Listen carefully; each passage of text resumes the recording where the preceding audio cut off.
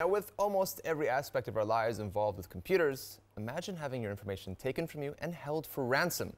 Well, this threat has become a reality through ransomware such as Cryptolocker. Now, Cryptolocker is a malware that disguises itself as an innocent attachment, but then leaves your files encrypted and unreadable unless you pay up. Our reporter Saeed Al Qasqoos went to find out more about this frightening new wave of digital crime. Cryptolocker is an online scam that first appeared 6 months ago.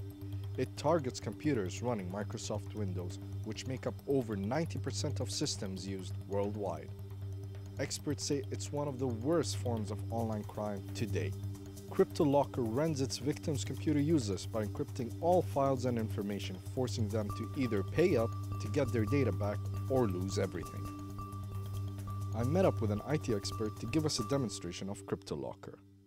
So what you see here is a pre-infected machine with Cryptolocker, so it's already been infected. The way that we can see it is that if you see this big red square, you actually see that Cryptolocker is telling us that our information has been encrypted on the machine. And it tells us a little bit about that if you deleted Cryptolocker, you can download it from here again, because that's basically the only way that you're going to get access to your data again. If we look into our documents on our machine, it looks actually like our documents is pretty much okay. But if we open them up, we can see that all of them are now including garbage data or encrypted data. So there's no way that we can actually make sense of what's written here. And that's actually the encrypted format of your data. In order to get this back into clear text, I basically have to go through the process of paying up the ransom to Cryptolocker. The way that I do that is that they have installed a small application on your machine, and it tells you basically that I have 68 hours left in order to pay the ransom. And I get information about what it is that they've done to the data, and they say, well, unless you pay up $300 or 300 euros or a similar amount in another currency, they are going to delete the keys associated with encrypting this data. I then go through a process where I say next, and then I can choose which way of paying up. I can choose Bitcoin, and I can choose something called money back. Both services are completely anonymized services, which means that we have no way of identifying who's actually receiving the data, or sorry, the money on the other end. Once you pay up, the idea is simply that Cryptolocker will send information to the computer again and decrypt your data. And that's basically the mode of operations of Cryptolocker. What are the solutions for a user who's been infected by Cryptolocker? Well, that's actually the very scary part about Cryptolocker. Once infected, there's not a lot of options. If the data is important for you and you need that data on the machine and you do not have a backup somewhere else, there's actually nothing else to do than pay up. How much damage has Cryptolocker done so far? The economy behind Cryptolocker is extremely difficult to track. But there's been some numbers discussed, which is that between 250 to 300,000 systems has been infected worldwide.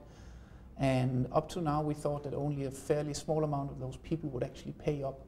A very recent study showed that up to 40% would actually pay up.